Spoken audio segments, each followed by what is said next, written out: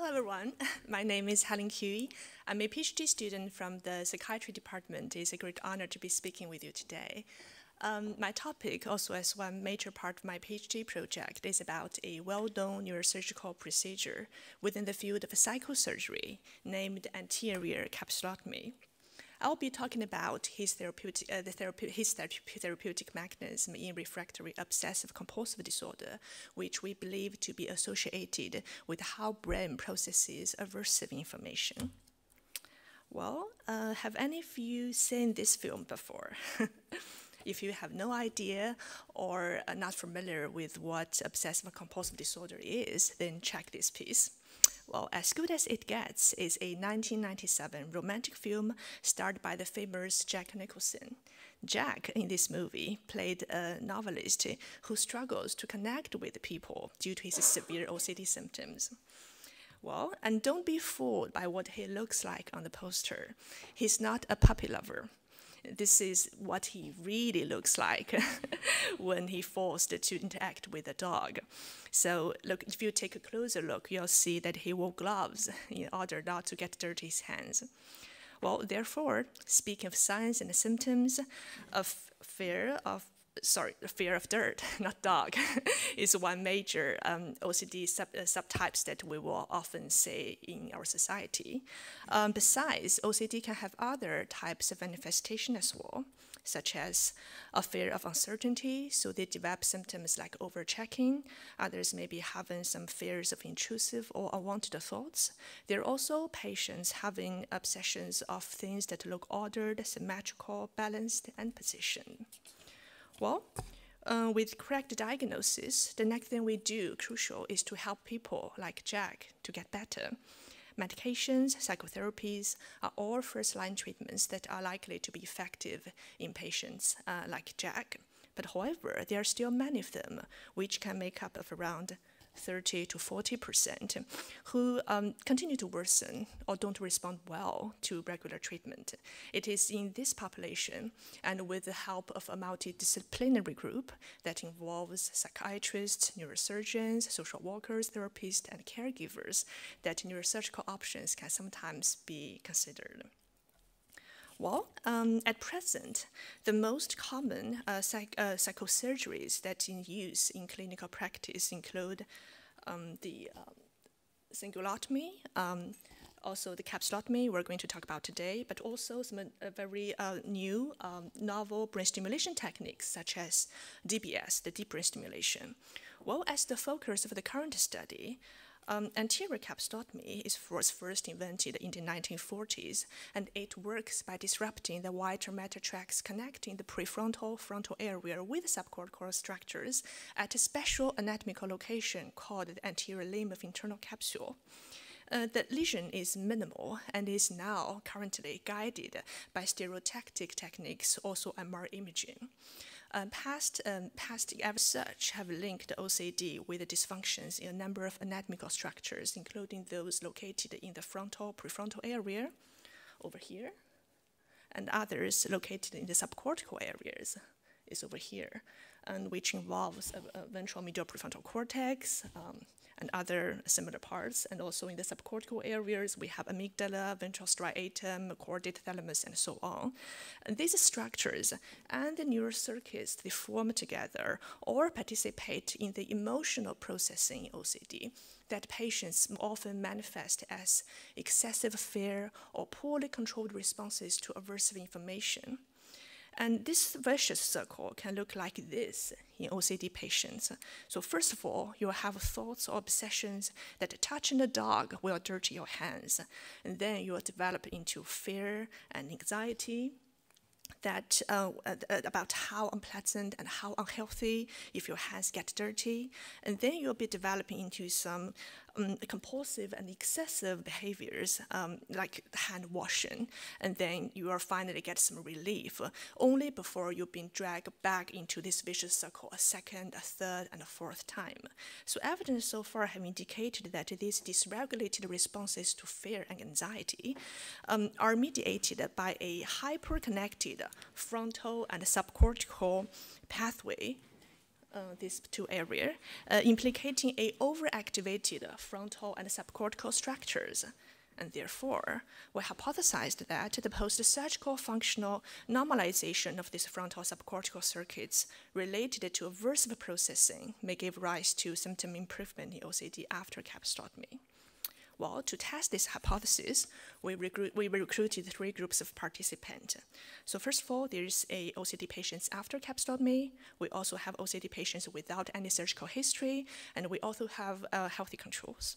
We first ran psychological assessments to make sure there's no any potential side effects that may be related to the surgery in cognitive abilities. And then we ran task-based functional MR imaging experiment using 2 task paradigms, named the aversive task and the expectancy violation task. To be specific, during the aversive task, we asked those participants to look at these 2 types of squares. Red squares indicate aversive images to be coming next, while yellow squares indicate neutral images. During this process, we monitor how people's brain react to situations that is aversive or neutral. And then, 45 minutes later, we ran the expectancy violation task. And this time, there will only be red squares showing in the screen. While people were lying in the scanner, they will see the screen. And following that, there will only be neutral images. So during this process, we monitor how people's brain react to situations that they initially expected to be aversive, but were instead harmless. We got some very interesting results. First of all, in terms of the treatment outcome, capsulotomy group, represented by the shaded area in these 3 figures, have seen a significant improvement, like a reduction in their symptom severity, also in their depression. We also see improvement in their quality of life. As for the psychological assessments, we find no significant group differences between patients after the surgery and patients without any surgical history. So in other words, capsulotomy procedure is a relatively safe neurosurgical intervention with little impact over your general cognitive abilities. For the task-based functional MR results, we found out that under aversive anticipation, that is when they were presented with these red squares suggesting that there will be aversive thing coming next, we've seen a significant reduction of the functional activation in the ventral striatum. Is a very important component of the subcortical region. We also, when they were presented with aversive images, we see a significant decreased functional activation in the inferior frontal cortex in the post-capsulotomy patients. And when they were shown gray images, like neutral images that they initially expected to be aversive, we've shown reduced activation in the rostral anterior cingulate, which is a very important component in the prefrontal area.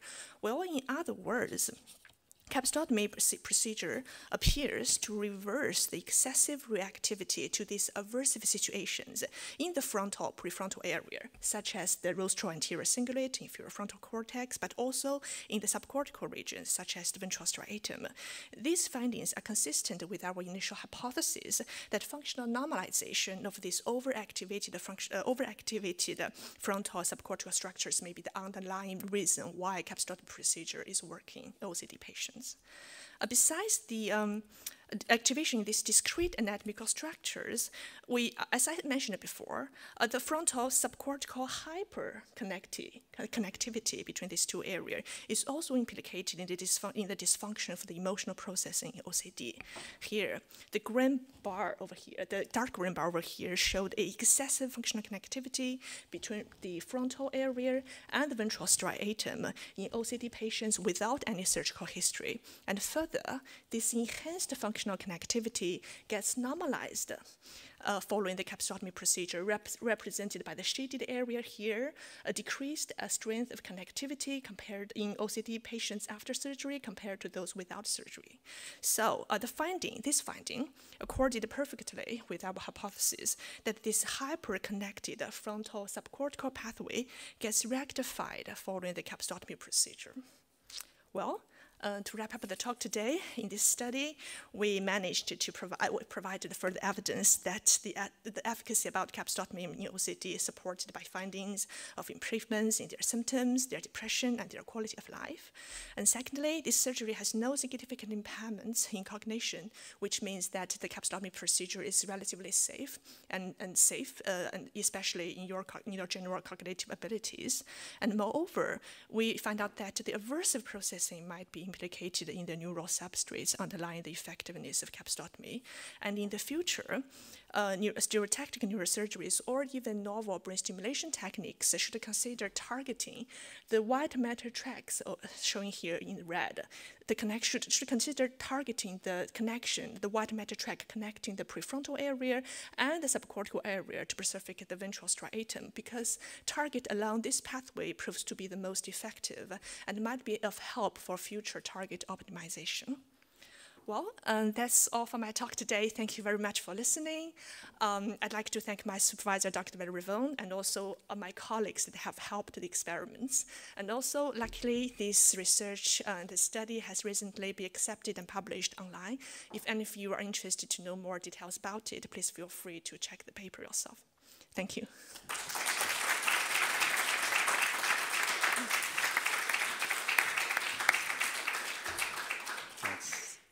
Yeah, so we're going to have some time for questions. If anyone would like to raise their hand, we'll pass the mic over to you. Yeah. Back. Thank you. I have one question. Oh, that's good. Did you notice any symptomatic differences with these patients? You mean after the surgery? Or? Yeah, after them. Did they notice actually that their OCD did get better, or is that something that wasn't? Yeah, so they're tested using those symptomatic scale as an objective assessment, and then there will be also other assessments over their general functions, such as quality of life, and they are coming at and they're like half of those patients after the surgery can go back to their work. Before that, they just have to stay home or hospitalized. Yes, so they do have symptoms. They do have improvement in their symptoms, and also they acknowledge the improvements as well. And you can see the depression has been relieved. Yeah, but although we didn't find any significant improvements in their anxiety, which I didn't put on the slides because of time limitation, but the depression state has been improved. Okay, thank you.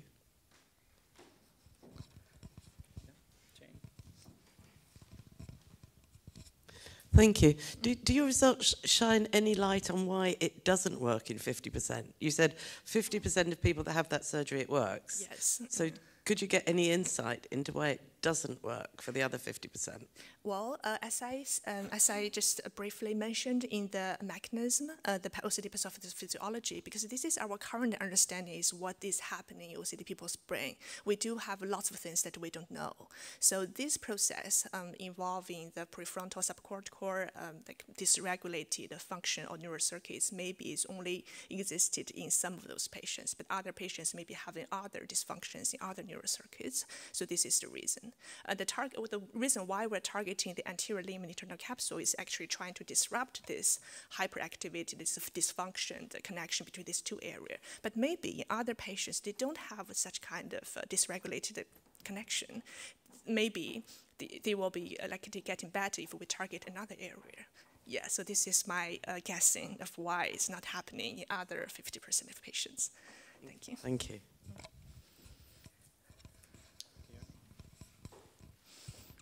Hi. Do you think that potentially based on fMRI prior to surgery that there would at some point be a potential to actually see whether people could improve with surgery, or maybe there's no point in doing the surgery because you can predict that it wouldn't work? That's an excellent question, actually. So this is what the current clinical practice has been trying to do. It's doing some prediction. Just don't put them through this thing. Just to let them know if they're likely or not to be able to get better through the surgery. So there is now a novel technique called MR-guided focused ultrasounds. I think that has the potential of doing things like this. We can ask those people to do a task like this before they go through the surgery. If they're showing something, we're expecting to see like like this excessive connectivity between the frontal area with the subcortical cortex, then we'll know, yeah, likely this person is having a hyper-connected prefrontal subcortical pathway. So maybe doing an anterior capsulotomy will help these people. And for others, if we couldn't see any kind of a hyper-excessive functional connectivity or activation, then we probably should think about other alternative ways to help them to relieve. So this is my guessing. Excellent. That sounds really promising. Thank you.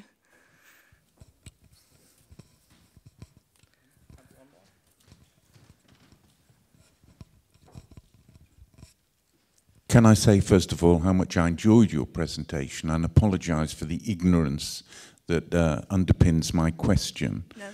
No. And this ignorance stems from my trying to understand how much nurture is a part of OCD, because what we've looked at so far is nature. So in other words, how the brain is wired and constructed. Would you say among certain OCD patients, their OCD is a result of their upbringing and their environment? Yes, you're actually asking the reason of why people are getting OCD.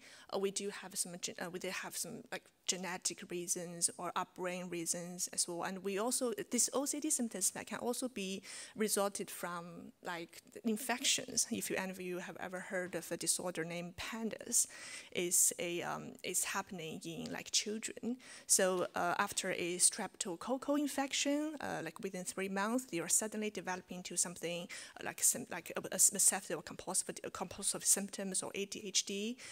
There are also reasons that can actually lead to OCD. So to your question, whether the upbringing is something to be related to OCD, I think it definitely is.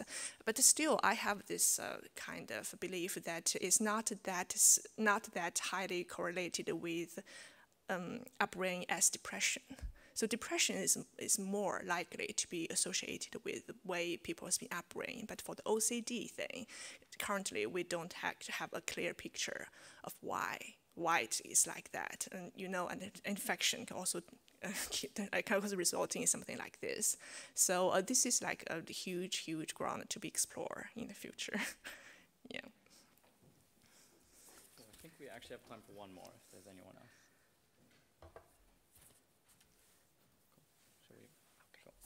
Thank you.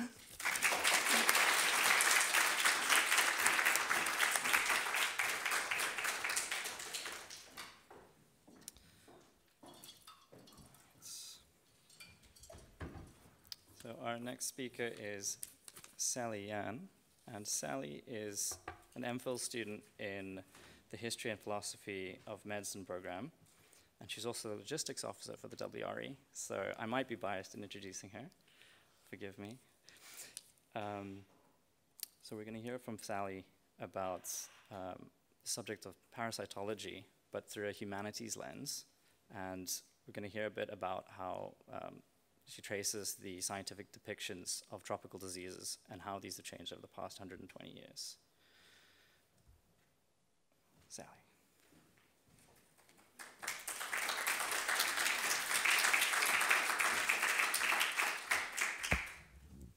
Good morning, and thank you, Dan, for that lovely introduction. As Dan said, I'm an MPhil student studying the history of medicine, and today I will be presenting on one of my projects for the MPhil course titled From Series to Cycles, Depictions of Parasite Development and Transmission from 1898 to 1955. Now, for those of us with a background in biology or medicine, this image, that of the parasite life cycle diagram, might be quite familiar to us. But for those less familiar, essentially, these show 3 different elements: the human host, the parasite, and the vector. And there's arrows that connect these elements, pointing out the development of the parasite and its transmission between the human host and the vector. Historians of tropical medicine have also emphasized that such parasite life cycles are critical to the history of tropical medicine, distinguishing these fields of tropical medicine and parasitology in colonial territories from that of bacteriology and imperial metropoles. However, when I began to look for these life cycles diagrams that were at the beginning of tropical medicine, I found a surprising lack, and in fact, a delay in the appearance of the actual parasite life cycle as a diagram. In 1898, Patrick Manson's first edition of his textbook, Diseases of Warm Climates, established the field of tropical medicine. However, it wasn't until 1916, in the sixth edition of his textbook, that the first parasite life cycle diagram actually appears. Now, why is this important to look at? Why should we look at the history of one specific image in science? This can be situated in the historiography of images in the history of science. Scientific images reflect and inform ways of seeing and knowing. Diagrams, in turn, are one type of scientific image that generalize insufficient information and reduce the complexity of entangled relationships.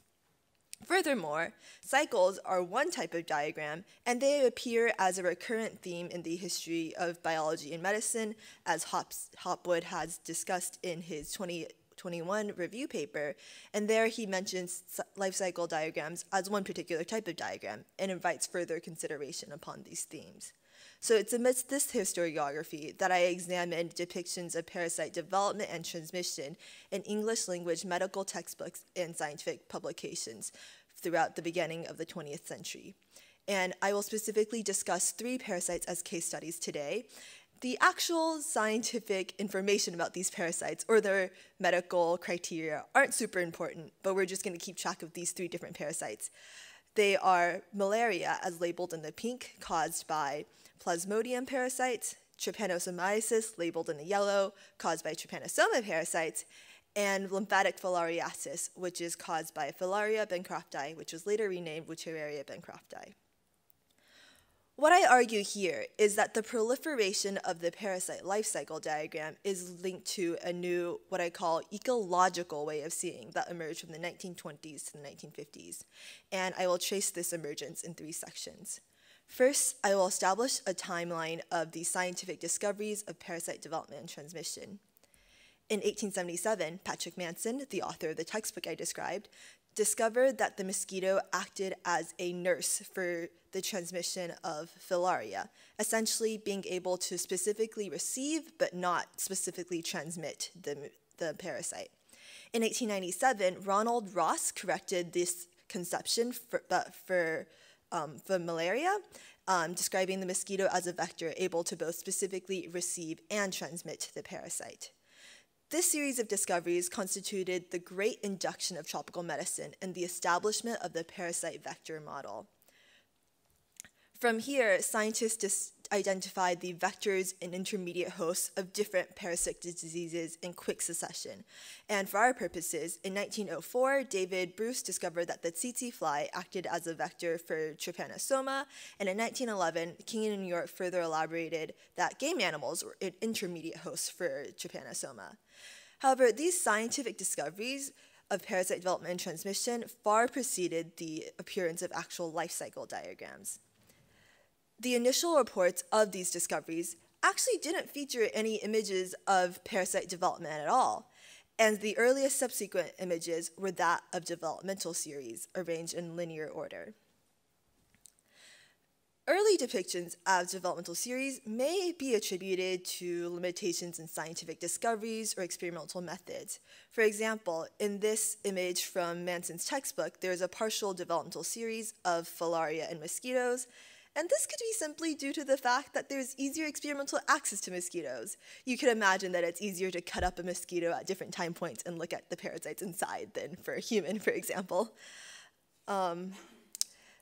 This was also true for other parasites, such as this developmental series of trypanosoma in Moore and Breinel's 1908 textbook, where it is solely the developmental series inside a laboratory rat model.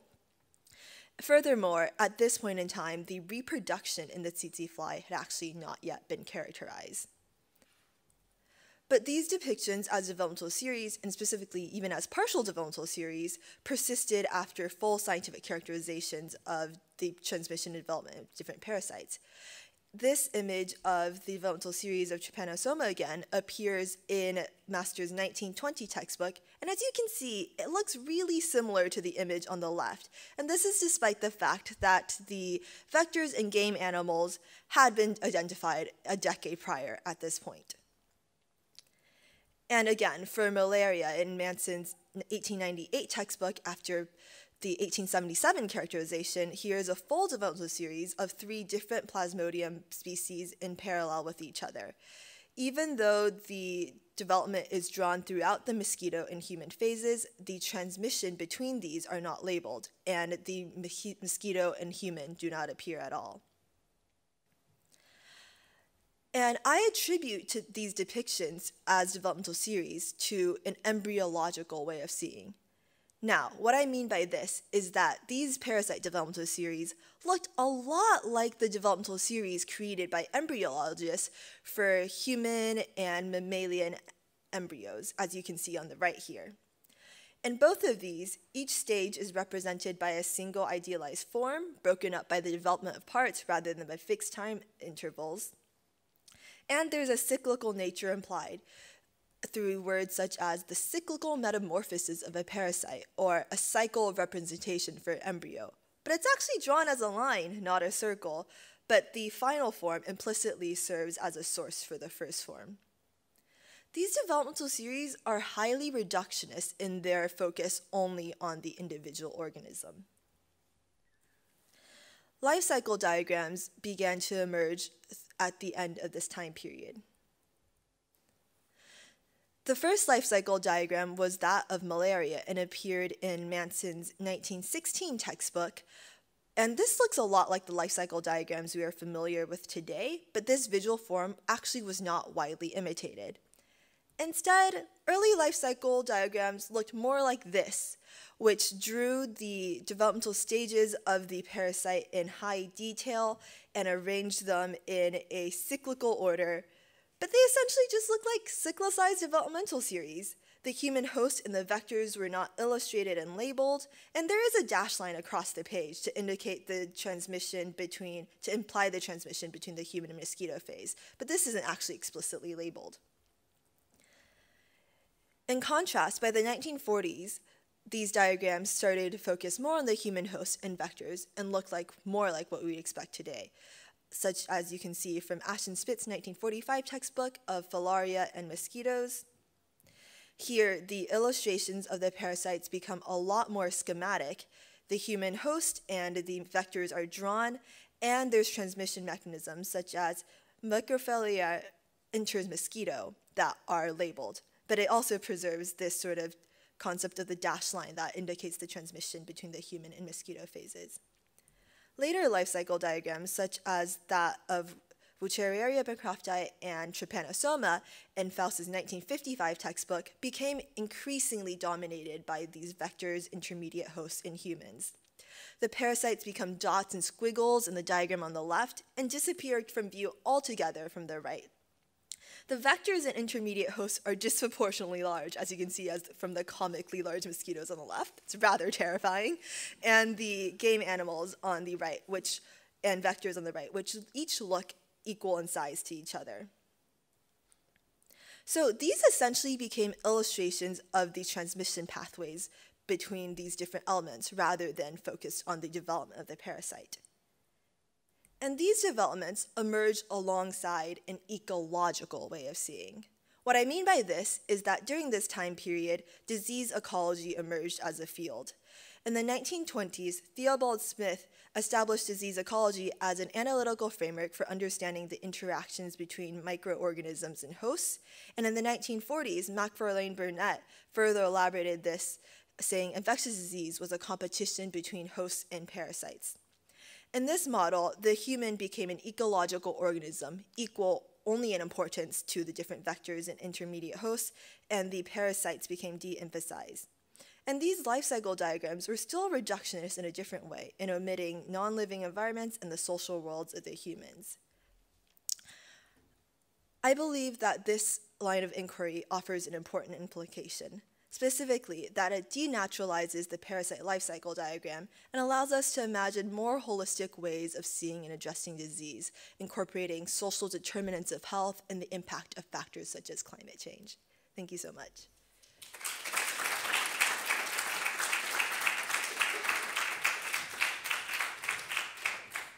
Thank you, Sally. We'll be taking questions for Sally. Does anyone have any questions? Yes, Jonathan. Hey, thanks, Sally, for a wonderful talk. Again, totally not biased, like the rest of our committee. One question that I have here concerning, like, essentially the innovative part of these discoveries and of the evolution of these life cycle diagrams.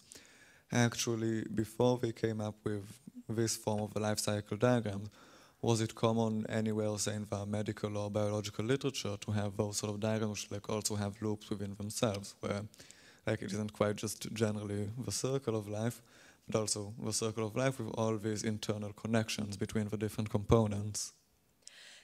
Yeah, so I think the idea of where cycles appeared in the history of biology and medicine is really interesting, and Hopwood's article addresses this a lot.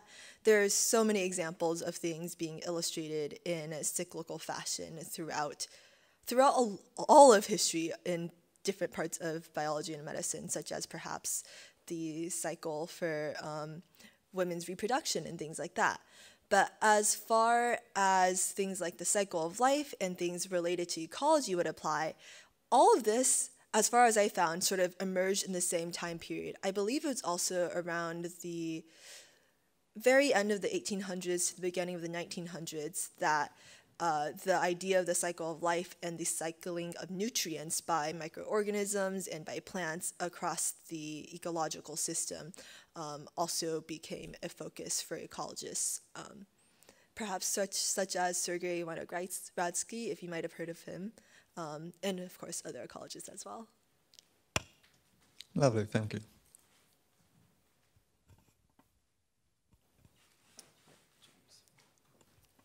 Hello, thank you for your talk. I thought it was really interesting. I just have one question. I don't know if this overlaps with your research at all, but did you see when the textbooks didn't have the image that how they were going to address the parasite life cycle in terms of reducing disease? Was that brought in when you had those diagrams and images, or were they able to treat things without the pictures, or was there any reference to that in the textbooks at all? Yes, I think that's a really important distinction to draw. So I started looking into this question because it is actually said that from the beginning of the history of tropical medicine, that addressing the different stages in development in the parasite and stopping them in order to prevent transmission of disease was always a focus for parasitologists and doctors who wanted diseases to not infect local populations, but especially not infect, come back to the home countries of these colonial empires. So this is discussed and is also reflected in the primary sources that I found. It's just that these are sort of labeled as words and discussed as life histories, but they aren't drawn. And as I said, I think that there is something that a visual form and images in sciences that shapes our way of understanding and seeing the world that perhaps just simply saying the words and saying the information does not.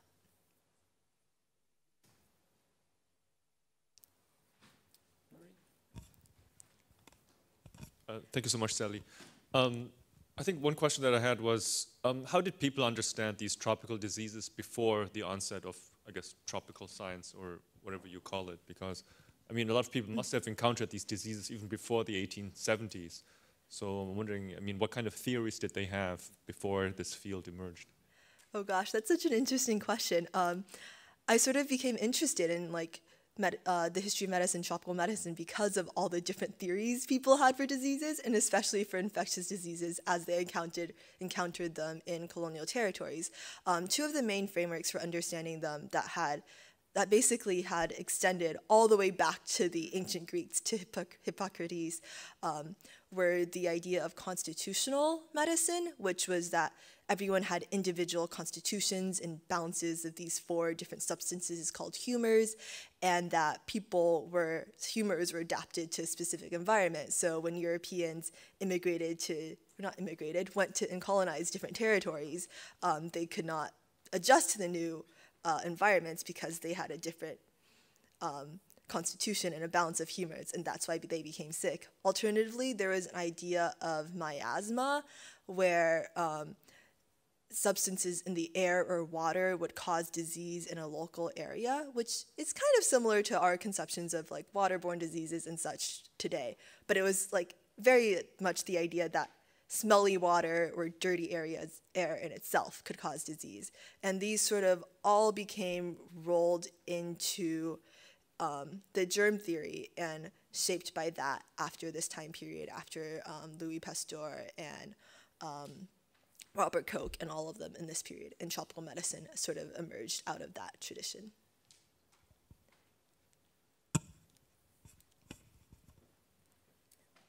Any other questions?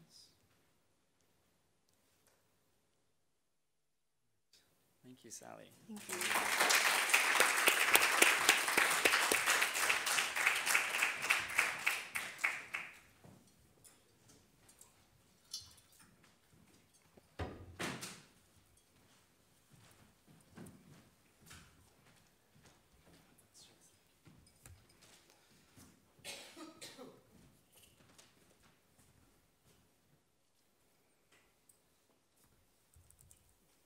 Just a second, sorry.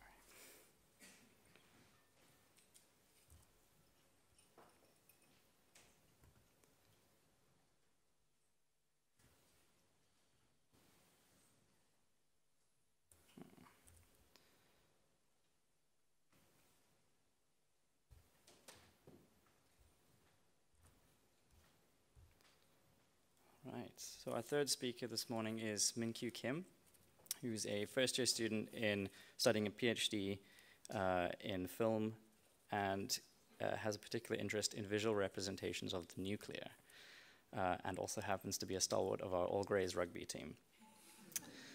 So we'll be hearing from Min-Kyu on a comparative study of various media depicting nuclear energy over the past 40 years or so, and how these depictions have shaped public perceptions of science, nuclear safety, and political ideologies, amongst others. Thank you.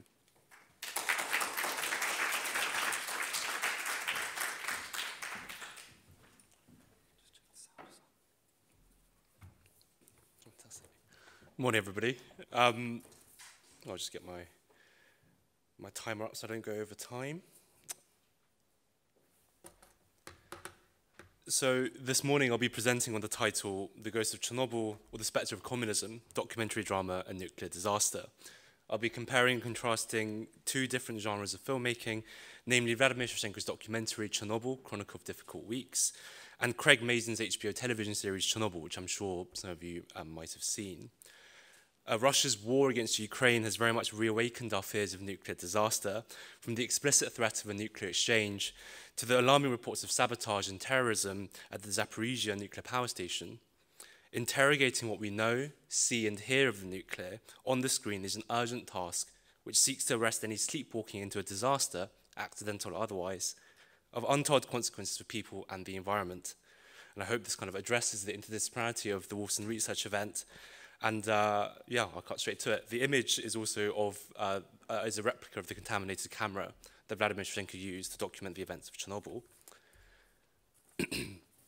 This will be the structure of my talk, and I'll cut straight to the history.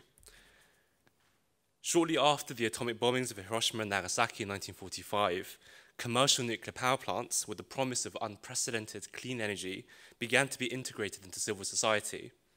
However, the primary purpose of some of these plants was to produce plutonium for military usage, and the very interoperability of these dual-capacity reactors has led to some disasters, most notably at the Mayak, Windscale, and indeed Chernobyl plants.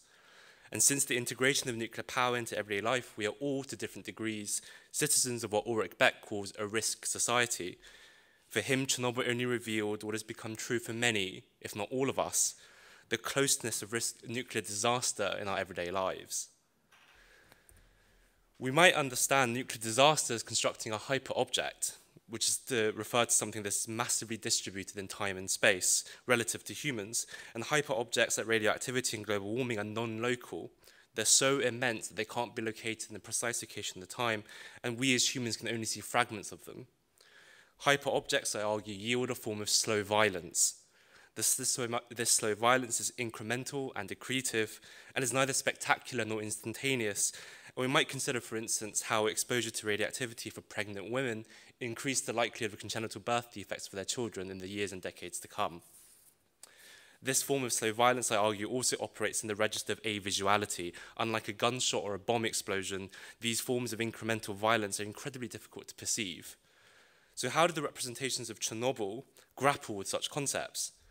In the aftermath of the meltdown, Ukrainian filmmaker Vladimir Shevchenko went to document the unfolding disaster within the 30-kilometer square exclusion zone. Approaching by helicopter, Shevchenko managed to capture footage from the sky almost directly above the fire at the reactor, which is emitting the radioactive material comparable to 400 bombs dropped in Hiroshima.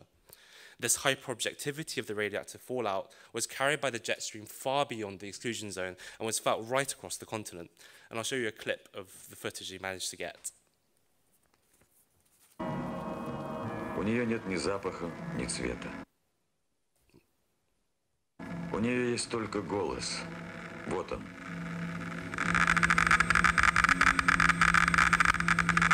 На экране один из кадров, который студийный АТК сначала задержал как брак. Но это не брак. Это зримый лик радиации. Вглядитесь.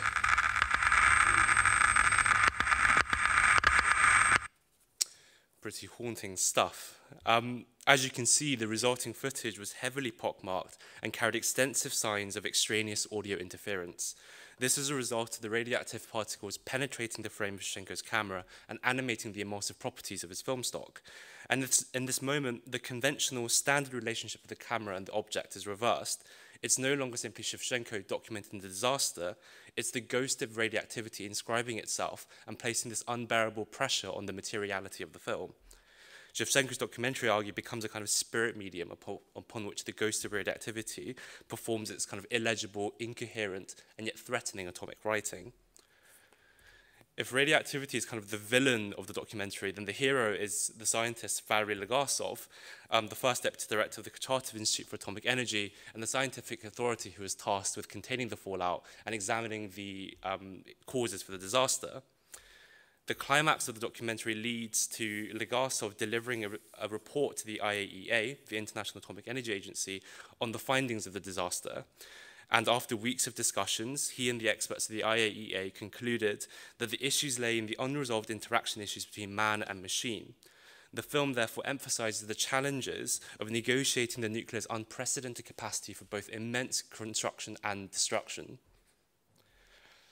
Moving on to the 2019 HBO series, and in the absence of real-life shooting on location at the time, Chernobyl, backed by the largesse of HBO, adopts innovative, ingenious approaches of representing the imperceptible. I'll play you a clip here.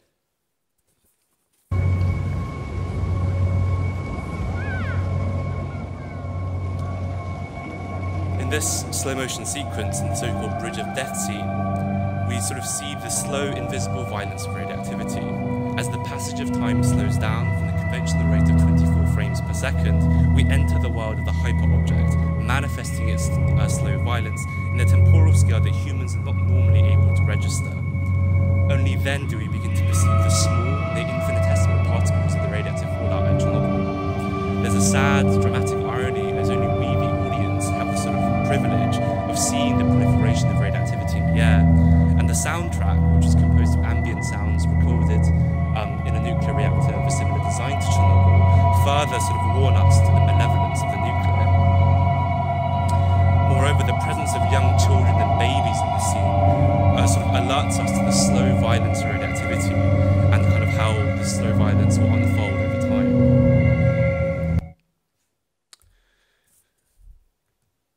We meet our hero again, Valery Legasov, this time played by Jared Harris, and the series very much centers on his hero journey from an apparatchik of the party to a de facto whistleblower who reveals the flaws of Soviet governance, and here we begin to see a real departure from the documentary.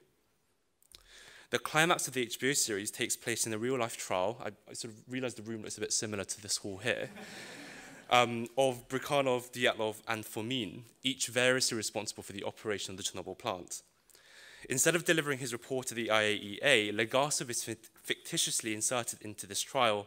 And in this trial, Legasov is no longer just a scientist, completing his kind of hero journey from the apparatchik of the party to prosecuting the state itself, Legasov holds to account not just Brukhanov, Dyatlov, and Fomin for their individual errors, but more broadly and pressingly, the mode of Soviet governance and the fallibility of Soviet ideology itself.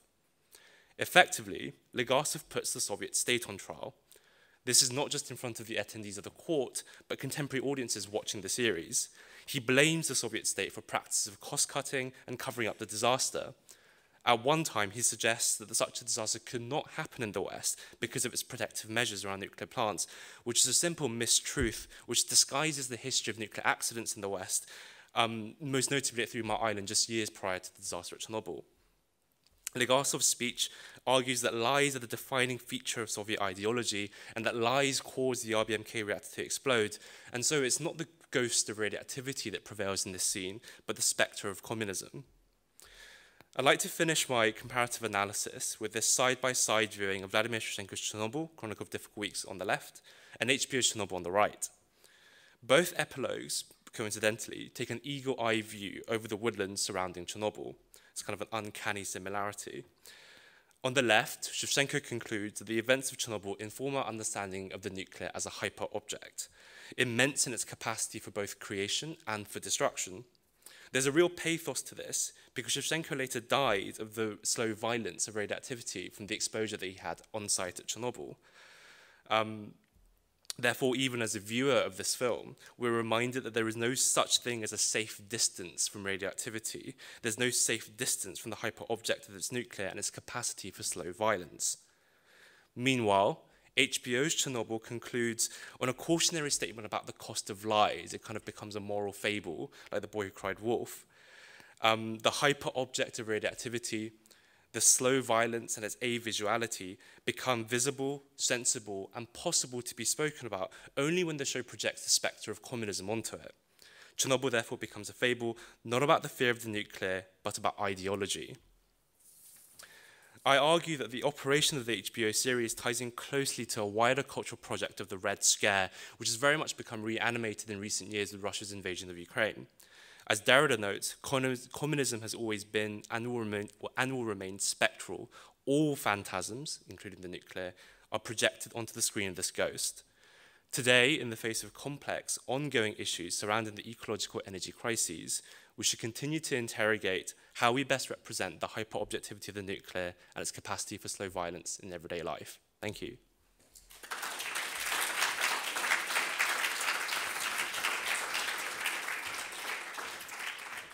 Thank you, Minkyu. Do we have any questions from Minkyu? Nuri? Thank you so much, Min. So I haven't watched the documentary, but I have watched the HBO show, and I very much agree that it is an indictment of communism, but at the same time I also felt that it was an indictment of some of the things that were taking place in the West at the time of the production of this particular show. So I'm wondering if you could maybe speak to that, if you could maybe push back, or if you could offer your opinion on this particular reading of the show. So there was a slide that was cut out for time reasons, but it's I listened to the podcast of Craig Mazin, which accompanied the series, and I think I sort of quote him verbatim saying that the show is not about a fear of the nuclear, and it's about sort of the fear of lies. And then he kind of emphasized the sort of recurrence of nuclear accidents within contemporary Russian politics today. And it's this kind of constant scaremongering of nuclear accidents far away, when really 3 Mile Island was 30 minutes away from the same kind of meltdown that affected Chernobyl. So I think, for the purpose of the presentation, I had to simplify things a bit. But I think most audiences going away from having watched the HBO series will kind of think of the nuclear as something that's contained in the past, or indeed in a sort of other faraway place, and not realize how close we've been to disasters of a very similar nature in the West as well. So I do think, nuclear radioactive fallout doesn't care for ideology. So we should all be aware of the potential consequences of it.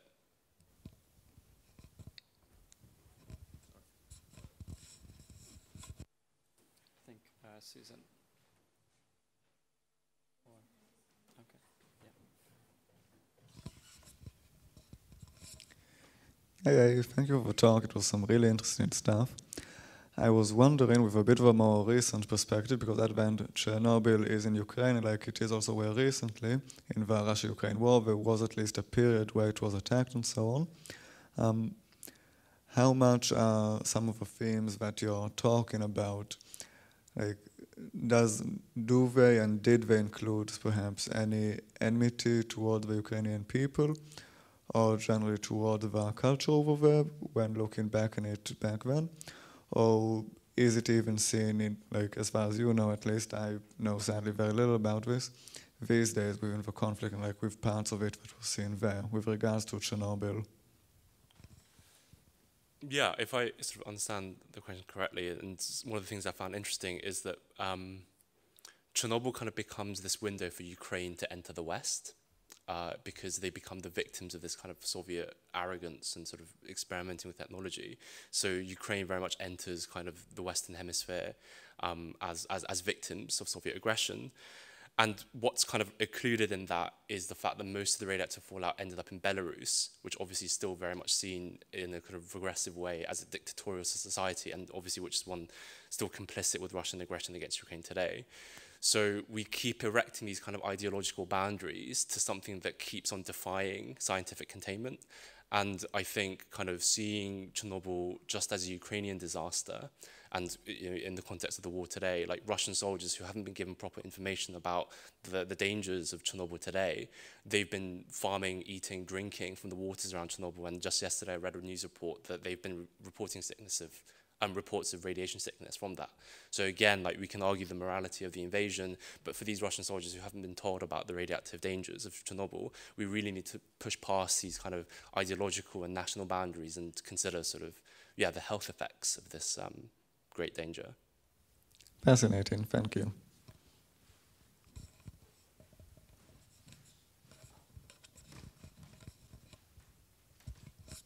Min, thank you so much. I won't go into the sort of all the granular comments that I'd like to make about your use of Russian and Ukrainian sources and other places you might look.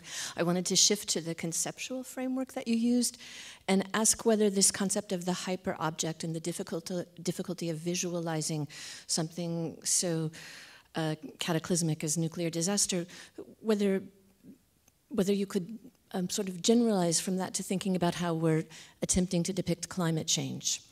Because so to shift away from what I know about to the general framework of this argument, maybe it's not a fair question, but it occurred to me as you were making your really fascinating presentation. Thank you so much. I'm sure people have also maybe seen the film Don't Look Up, which is like the second most viewed film in Netflix history. The production company for Don't Look Up is actually called Hyper Object Industries. And the guy who founded the company said that he read Timothy Morton's work and wanted to make a film about climate change and ecological disaster that would kind of grapple with the idea of the hyper-object. And what I found interesting about it is that it's kind of this comet that's coming for an extinction level event and it's going to endanger the Earth. And the solution that the film offers to this kind of arriving comet is to fire nuclear missiles at it. And it's only foiled because they find some kind of like profitable minerals on the comet, and the White House's attempt to explode the comet is foiled. And you kind of see in that film this interesting kind of solution of the nuclear being offered as a solution to this like extinction level event. And obviously it's nuclear missiles, not nuclear power plants, but there's still this kind of idea of the nuclear having this capacity for hope and salvation of a humanity that faces extinction. So I think even film companies and film directors that want to grapple with the idea of the hyper-object and sort of come at it from quite a progressive way, they still can fall into this trap of thinking that the nuclear is this unbounded energy source that can sort of, hold the key to our future.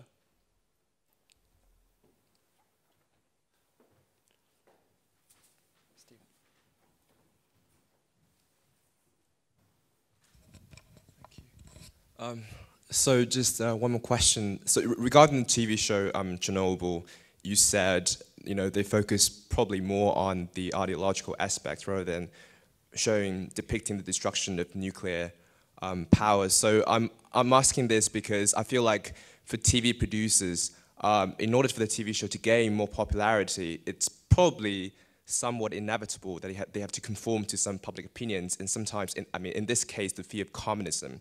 So I'm thinking like in more practical terms, like in the future, how do you motivate TV producers to, like address like the destruction of nuclear power directly rather than like going to other like aspects? Yeah, no, that's a great question. And Craig Mazin, the producer for the series, was best known for his work on The Hangover Part 2 prior to this. And I think you still see these kind of comic elements because you're meant to kind of prod fun at these like bumbling Soviet scientists who aren't up to the standard of Western accomplished sort of technology. And yeah, I mean, this might be a bit specific, therefore, to the HBO series because this guy sort of comes at it from a comedy background. But I alluded to at the end, there is this kind of wider project of like the Red Scare that I still think is relevant today. And an academic review I read of the series said that slinging mud at the Eastern Bloc remains an ever popular thing to do for Western audiences. So I think it's going to take someone who's quite brave and maybe not someone from the genre of comedy to really tackle the issue of the nuclear in a way that actually communicates the slow violence and sort of the hyper-objectivity of the nuclear. Thank you. Thank you. Thanks, man. Thank you.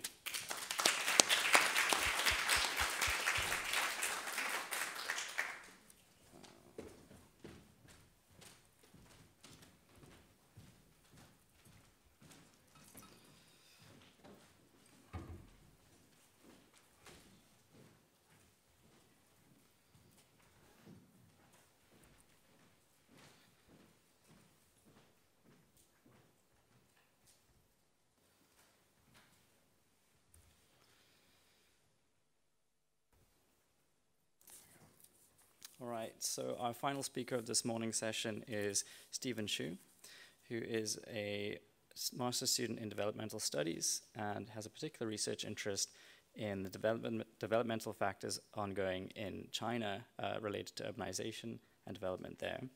And the presentation will explore how Chinese county governments can use different approaches within the central government's policies to achieve economic development using Wuyi County as a case study.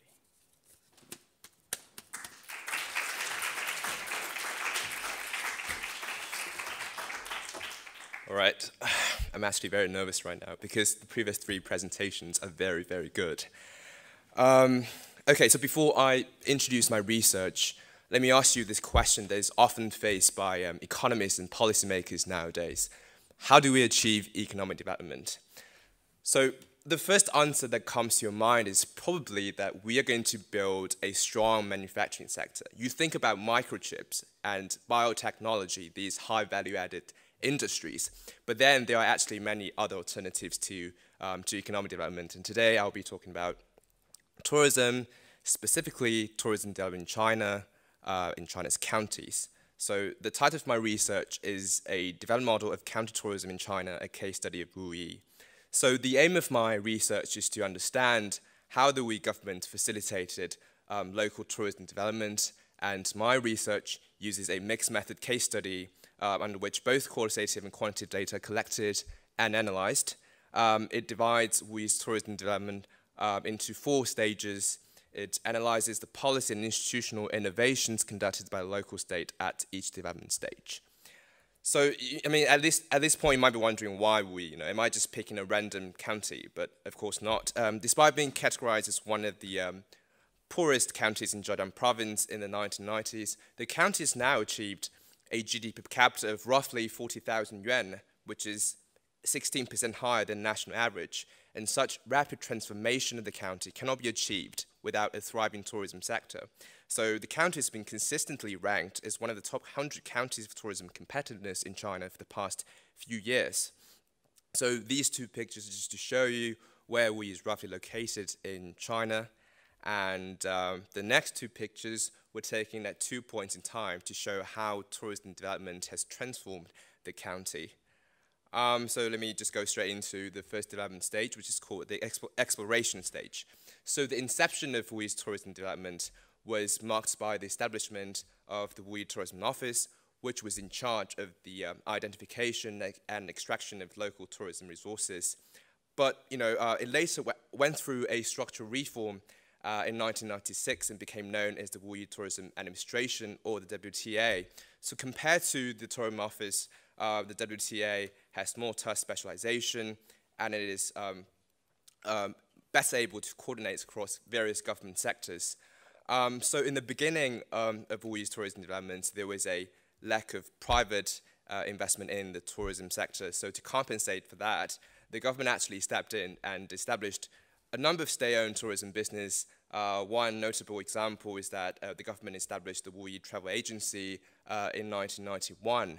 And at the same year, the Wuyi government started providing trainings for local tourism service suppliers. So it began recruiting and training tour guides, and later formalized the training course into a degree program. The government also later introduced another professional degree in tourism and hospitality management to provide basic training for the managers of small and medium local tourism businesses. So just to summarize, although we failed to complete the development of many tourist attractions during the exploration stage, the government addressed the shortage of private investment in tourism businesses and improved the quality of tourism supply, which adequately prepared the county for the subsequent opening of tourist attractions to external visitors. So it was the exploration stage was followed by the initiation stage, and the inception of this stage was marked by Wuyi's successful opening of its first ever tourist resort, and the successful opening of that attraction could be attributed to the WTA's recognition of Wuyi's limited state capacity in resort development, which sort of incentivized it to launch a series of campaigns to encourage more community involvement to complement the state's effort. So to attract external tourism investment, the Wuyi government at this stage also provided numerous financial incentives. For example, they subsidized investors purchase local properties, and they gave a 3-year tax cut for incoming tourist businesses. The government also sought to create favorable institutional environments by emphasizing better protection of property rights and eliminating any government red tape. But the quality and quantity of local tourism supply was still worrying to the policymakers during the initiation stage. So the government shifted its policy objectives to tighten rule enforcement and spur more private tourism investment, which heralded the expansionary stage. So the top priority of the WTA during this stage was to enforce regulations of unlicensed businesses, and it did so through collaborating with various local state departments, such as the Bureau of Industry and Commerce, the Department of Police. They also collaborated with non-state stakeholders, such as the local media. So at this stage, the government also experimented with public-private partnerships to expedite the construction of tourist resorts by tapping into the expertise of private businesses. So towards the end of the expansionary stage, 13 more travel agencies were established, and the total tourism output rose from 59 million yuan to roughly 2,600 million yuan in 2011, a 45-fold increase. Oh, it's missing the beautiful diagram, actually. I think the slides are not updated.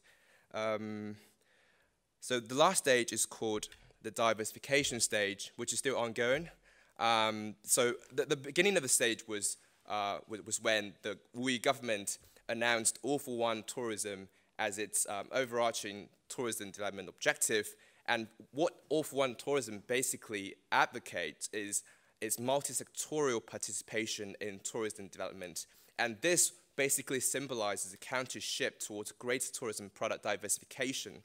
So to accommodate the incoming businesses from other economic sectors in Wuyi, the WTA adjusted local financial institutions' credit policies to streamline lending to tourism businesses with preferential interest rate. And they were able to do it because the local financial sector was largely controlled by the state. I mean, most of the commercial banks in Wuyi were essentially state-owned commercial banks. And it was also at this stage where we saw a closer state-business relationship.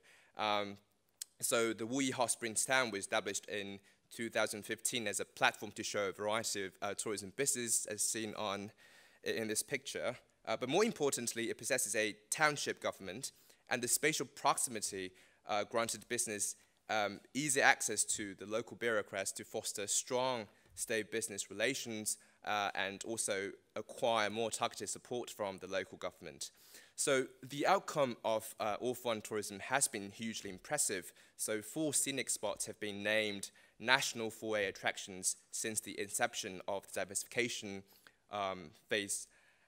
diversification stage. So when I call this a tourism development model, it needs to have a certain level of applicability outside the context of WUI. So I've summarized 3 governance principles from WUI's tourism development experience. So the first principle is a coordination unit. So the WTA basically solved 3 coordination problems that could potentially hinder tourism development in WUI. The first one is the lack of private investment in the initial development phases. The second one is the lack of development finance from private banking. The third coordination problem is collaboration with other agents in rule enforcement. And the second governance principle is gradualist planning. So instead of draining limited government capacity over range distortions in the beginning phase, the WUI government naturally focused its resources on the most binding constraint in the first development stage, which was the construction of basic tourism supply, and more importantly, a tourism management institution.